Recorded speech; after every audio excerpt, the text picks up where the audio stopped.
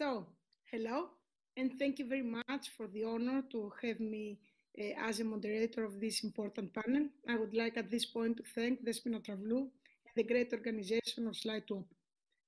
2020 has been a surprise for the world, not for shipping. It has not stopped even for a minute. So I'm now today here with you with a very important panel. And I would like now to welcome George Alexandratos, General Manager of Apollonia Lines SA and Vice President of Hellenic Chamber of Shipping, Dimitrios Fafalios, Chairman of INTERCARGO, President and Director of Fafalios Limited, Costis Frangoulis, Founder and CEO of Franman, and President of the Board of Governors of International Propeller Club, Port of Piraeus, Alex Hadjipateras, Executive Vice President of Dorian LPG, Semiramis Paliou, Chairperson of HELMEPA, and Chief Executive Officer of Diana Shipping, and last but not least, Helen Polychronopoulou, President of HEMEXPO and Business Development Manager of Irma First. I would like to welcome you all, great friends. I will start alphabetically. We have many important things to discuss, and the previous panels have been very, very interesting. And what I am keeping from the previous panel and my friend Katerina was that shipping faced 10 crises in 100 years. So shipping is used in crisis, and every crisis is an opportunity. So let's see what this crisis is bringing to us. I would like to start with George Alexandratos. The title of the panel is A Sequence of Excellence, Ocean-Going Shipping, the Maritime Cluster, and the Human Capital. So we will try to cover all of these important topics. George, there has been a big debate the last few months about the EU Green Deal. Can you share with us your thoughts representing the Hellenic Chamber of Shipping, any initiatives that will be possibly taken for...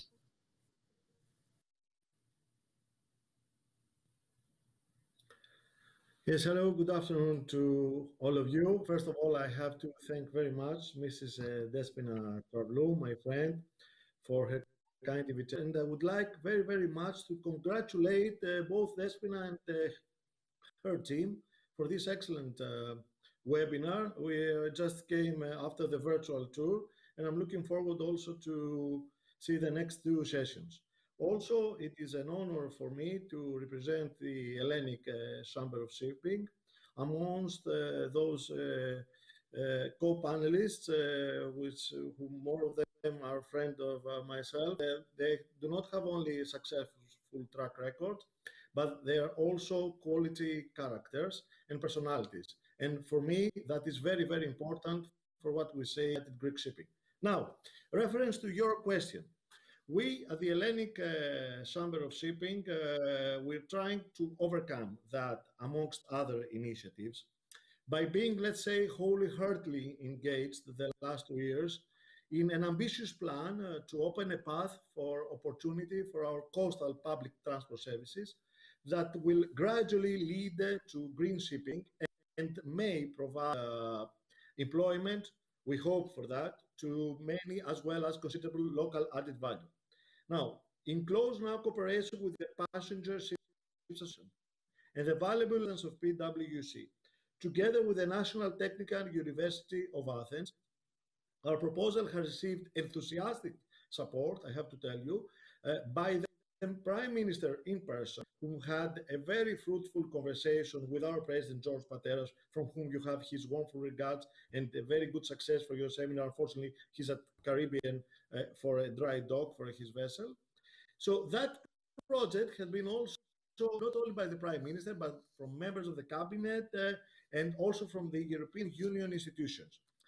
The business plan began with 4.5 billion of euros as a target, and now is over a 9 billion project. The project is being drafted and the proof of concept is being studied. Now, the finance scheme will involve the European Union, the European Investment Bank, public and private capital. The aims are two. The first one is to renew with green, as we say. The magic word today, I think, is green and technology.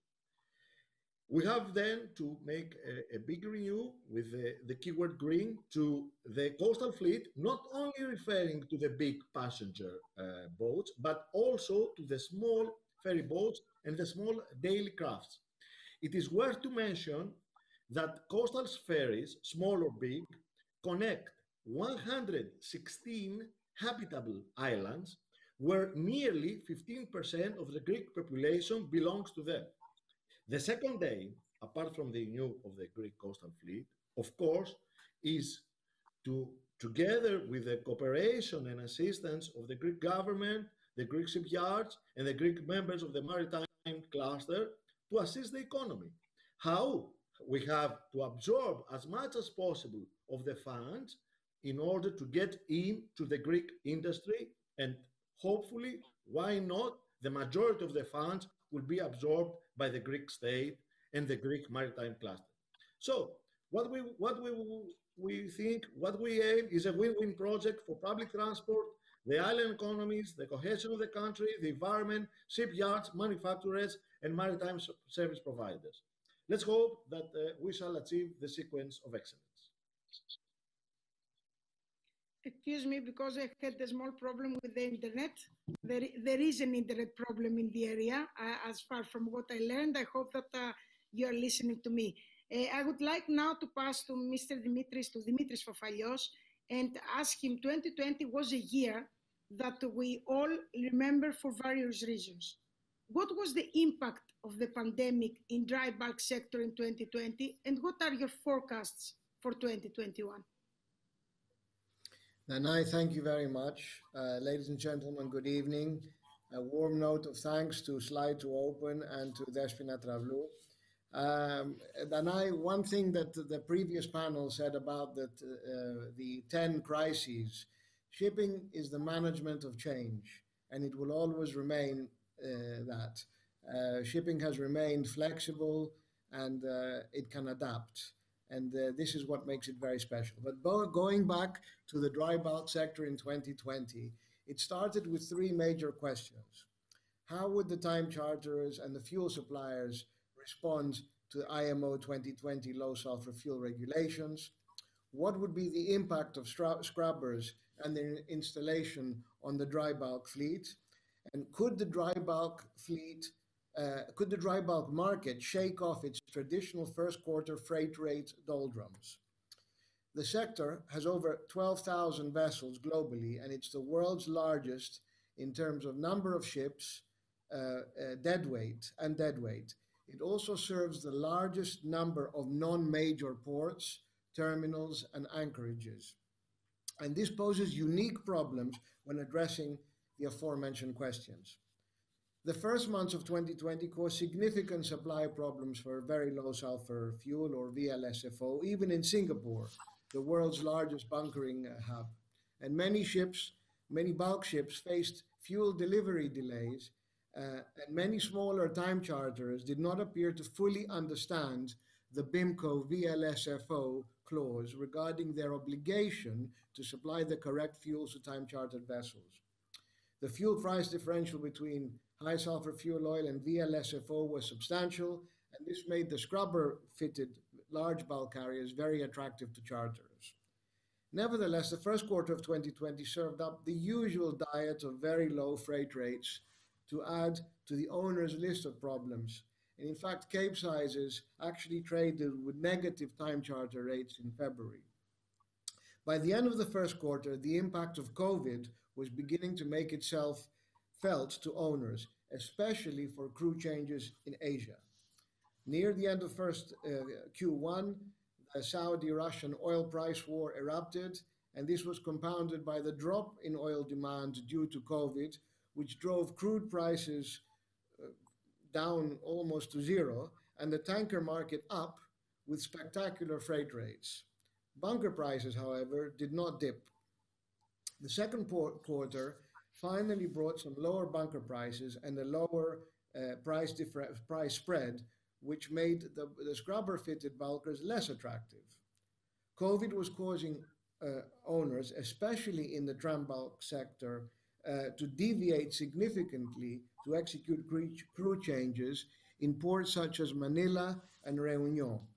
Traditional ports such as Singapore, Hong Kong, all the Chinese ports, and many in Asia prohibited crew changes. In the third and fourth quarters, more cargo demand from the Far East supported an increase in Panamax, Kamsarmax, and Supramax handy freight rates, with Capesize being very volatile. Throughout the year, and especially from March to December, crew changes and the lack of crew access to shoreside medical facilities became a major concern, as ports worldwide treated seafarers inhumanely. Despite efforts by the shipping industry in declaring seafarers as key workers, governments were far more interested in the bulk ship's cargoes than in the seamen and women trapped on board their vessels, some often more than 15 months. So for 2021, crew changes, crew access to medical care, and crew vaccination issues will dominate the dry bulk cargo sector. For freight rates, let's hope that the promising start to the year continues to the end and beyond.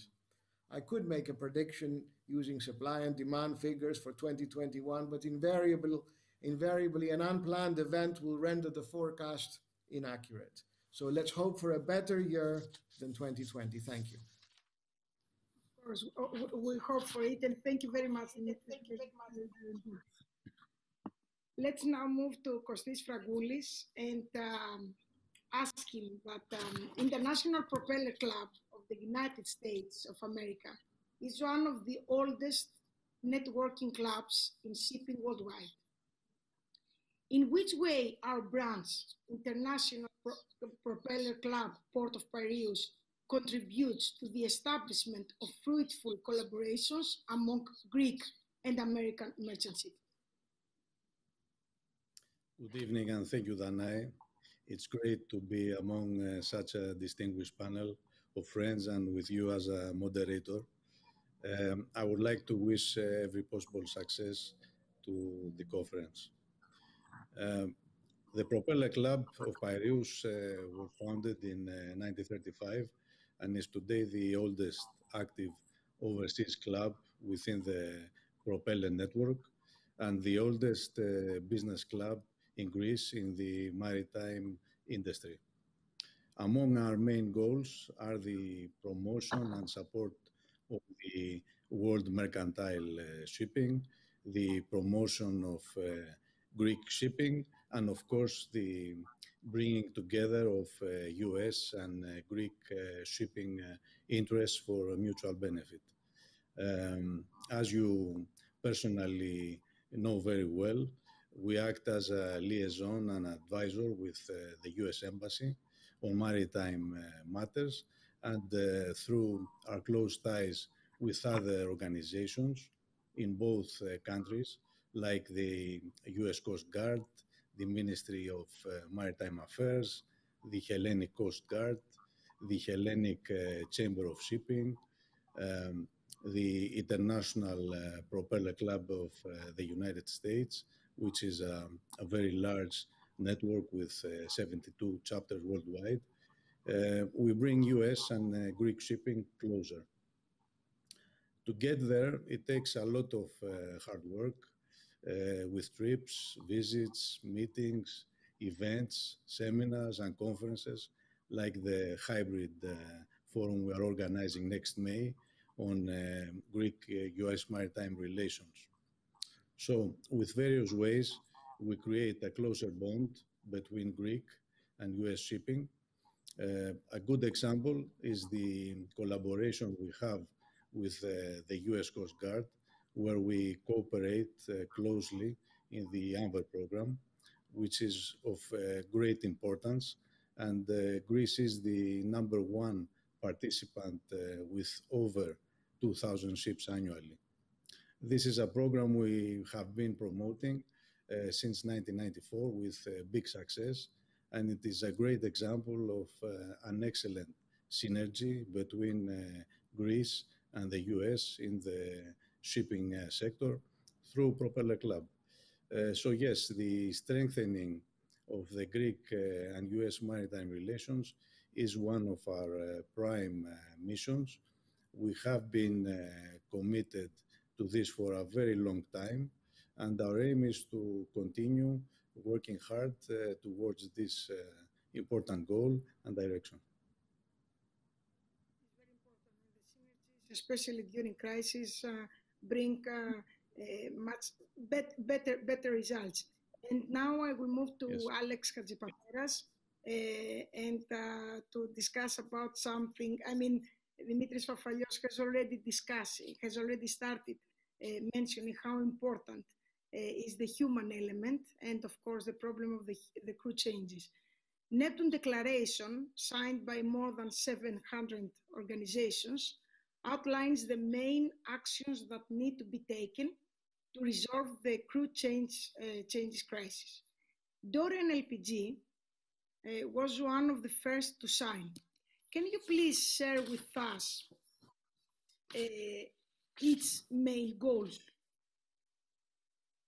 Thank you, Danai, and thank you, Despina, for having me back and to the whole Slide2Open team.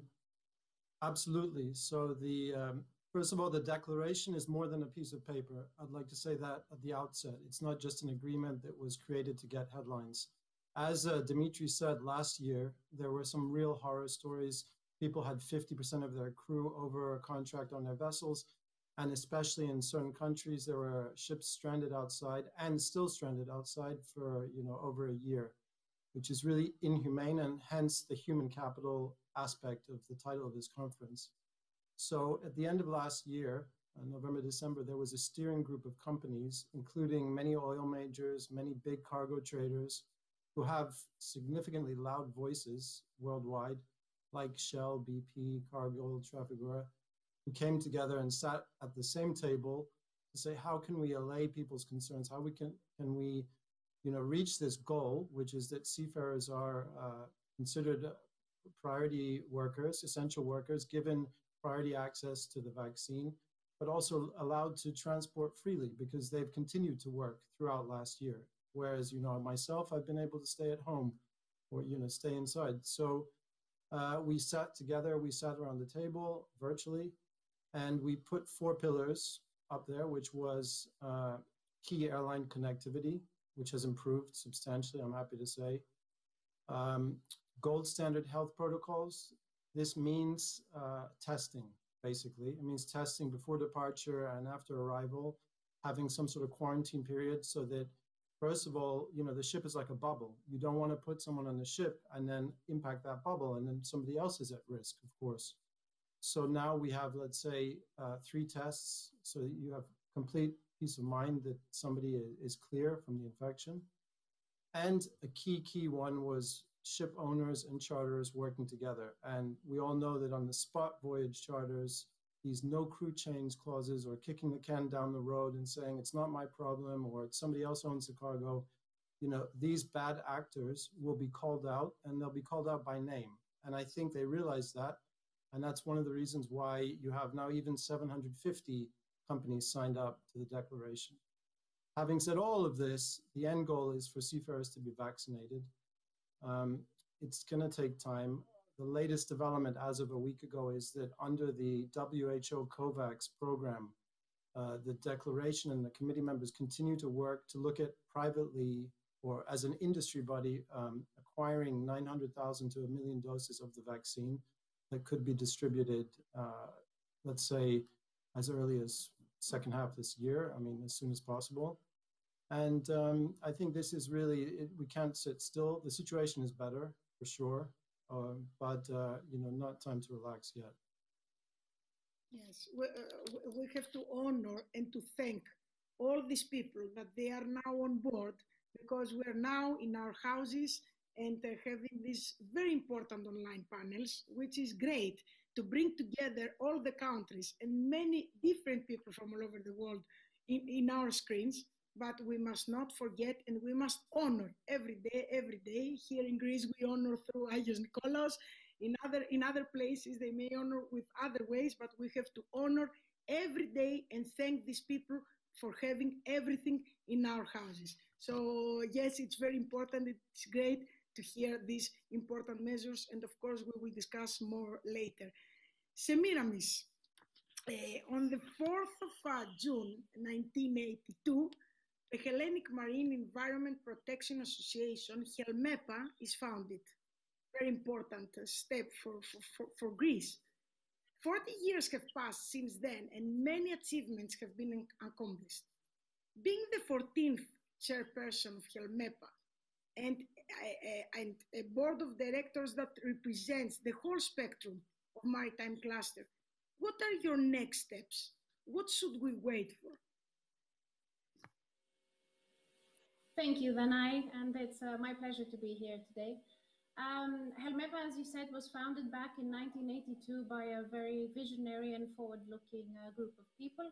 They had it identified at the time that there was a need to educate and raise awareness on environmental issues for the shipping, for our seafarers and for the Greek shipping community. And it was a time when the regulations were still being formulated regarding pollution and environment. So HELMEPA had an important role in educating, helping form these regulations, and also the members were considered to have taken the moral high ground. After that, in '92, Kids HELMEPA Junior was created, which mainly made an effort to educate the younger generation. I'm sure you all remember the seagull and its adverts on TV about reducing the pollution to our beaches. Today, I think HELMEPA is at a similar crossroad. We're talking about the implementation of the push by the United Nations of a more sustainable shipping industry. I think we're all trying to figure out what we have to do where we are, and that's why I think HELMEPA has a very important role to play and can be a leader to help the maritime industry adapt to these requirements. The thing is that we need to realize that as a human race, we can't continue to do business and live the same way that we've been doing all these years at the detriment of the future generations. We need to change, and we need to do that together, collaboratively, and in synergies. And this is what HELMEPA is here to do. It's here to educate and change the culture and the mentality of how we've been thinking so far. It's easy as long as we decide to do it. And I think that's what COVID has proved to everyone, that there's nothing impossible as long as we all decide to work in the same direction. So basically the three main things that we've been focusing on at the moment is mainly making HELMEPA more inclusive, attracting more people, attracting the maritime cluster, not only its seafarers and its vessels and the ship managing companies. We've reduced our fees in order to attract all the shipping industry, attract all the ships, and also promote the membership of associate members and supporters. Another thing that we've decided to do is to attract the younger generation again. Once again, we need to speak their language. We need to use social media, and we need to have the younger generation as our ambassadors. Vanai, is everything okay? Okay. Okay, and thirdly, the other thing we need to do is, so we're trying to broaden the seminars. COVID made us realize that we can use the digital technology, something that we were all scared to do before, but basically we've managed to reach with our training seminars our seafarers in foreign countries such as Manila and India. We've made our training seminars in English, and we're attracting more people, which is very important for us.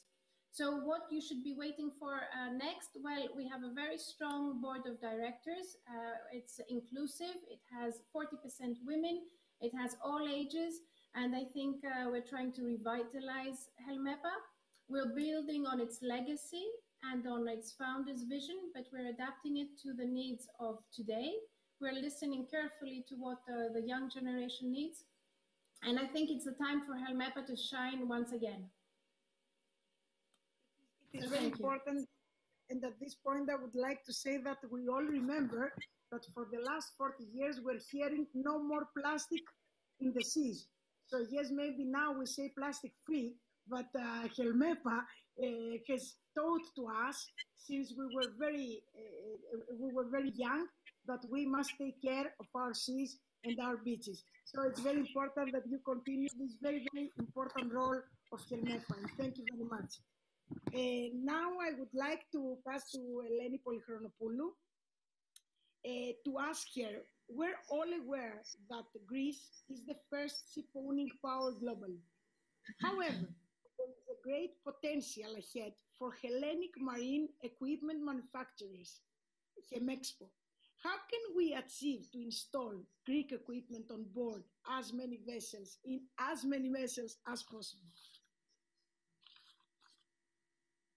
Thank you, Danai, and thank you, Despina. I wish you success to this very interesting and important conference. So yes, there are actually a lot of changes happening in the Hellenic marine equipment environment. Over the past years, we have seen a very big increase in Greek equipment being installed on board ships, in existing ships, but also in new buildings, but not also only Greek-owned, but also internationally owned vessels, and that has been a very, very big success for us. We are very proud of that. So first of all, we are waiting for Mr. Alexandratos to proceed with the project and include all the marine equipment made in Greece in the project, of course. But as a matter of fact, we as manufacturers, we have an obligation to understand the needs of our customers and what is coming ahead. We need to understand the digitalization challenge. We need to understand the decarbonization challenge. And we need to work towards this direction to offer the proper products and be extremely competitive and extremely high level, as is the Greek shipping industry. So in this respect, we have already signed agreements with the Space Association of Greece and the Association of High Technology Companies of Greece. We have an MOU in order to benchmark and use these high-end technologies in the marine industry because they are already developed in Greece, and it's very, very important to pivot them in the shipping industry. And actually, this is the only way we can be competitive. We don't have the heavy industry in Greece. We do not manufacture engines. We do not manufacture diesel generators, but we do manufacture components which are important for the vessel. So we are hoping for the support of the Greek state in our efforts, as well as the European Union. And actually, what's happening now on the European level is that there is a great pressure for European marine equipment manufacturers and European shipyards to promote the industry in the Commission and to be able to have the marine equipment and the shipbuilding industry reinstated as a very important sector for Europe, and take measures against what is happening in other parts of the world, which can be very detrimental for the European economy. So there's a lot of nice things coming for the Hellenic marine equipment manufacturers and exporter, and hopefully for the shipping industry. We want to be close to the shipping industry. We want to be in a constant dialogue with the shipping industry to understand the needs and to be able to offer the correct products. Can bring many solutions to many problems, and we must all admit that even European Union is giving a lot of attention to shipping. They have understood a few years now that shipping is not only fishery, shipping is the trading, is the 90% of the worldwide trading, and Greeks are number one, and we're very, very proud to have also Greeks leading important worldwide organizations. So like now we have Mr. Fafalios at INTERCARGO. It's very, very important, a great honor for this country. And now to wrap up, in the last 7-8 minutes that we have, I would like to go back to George. Forgot that Hellenic has told about let's sit all together in a table, because now I think that the table is bigger and can have all of us. So what you could say about Maritime Hellas and what Helen is suggesting to be all together? Thanks again. I'll try to be very short as much as possible for the next 1-2 minutes. I have to tell that it's by all means, all today panelists, independently of what were the contents of the speech, there was one common word for everybody, which was synergy. So let me allow an expression in Greek, to kapelaksu ke mono su finito, for me. For me today is joint growth. For me today is to have same aims, to understand and make correct synergies, efficient synergies, and Maritime Hellas, at least the three main organizations, the Union of Greek Ship Owners, EVEP, and the Hellenic Chamber of Shipping, finally reach an agreement and create the Maritime Hellas. If the Maritime Hellas at the end of the day will succeed or not, it does not depend by the three unions, it depends by all of us, if we believe all of us in one to the other. I'm a bit upset, and I made a note down here to compare what's happening to other countries. Just have only one thing in our mind, okay? Greece today owns close to 22% of the world fleet. We are number one, and we owe more than 50% from the European own fleet. Okay, what we'll take? So this country now tries and to develop the maritime cluster. And who disputes that this maritime cluster will be useful for all of us here? So I'll give you just a small in order to conclude very shortly. What's happening now? For example, there are maritime clusters, UK, Norway, Denmark, Italy, Singapore, but just compare the fleet, the percentage that they have, okay? And I will tell you in UK, for example, the pure shipping activities contributed to the GVA in 2019, I have the last data, about 15 billion, while the total direct contribution of the maritime sector was about 47 billion. The indirect was 39 billion, I'm speaking for British pounds, and the induced 22.6 billion. Total, 110 billion.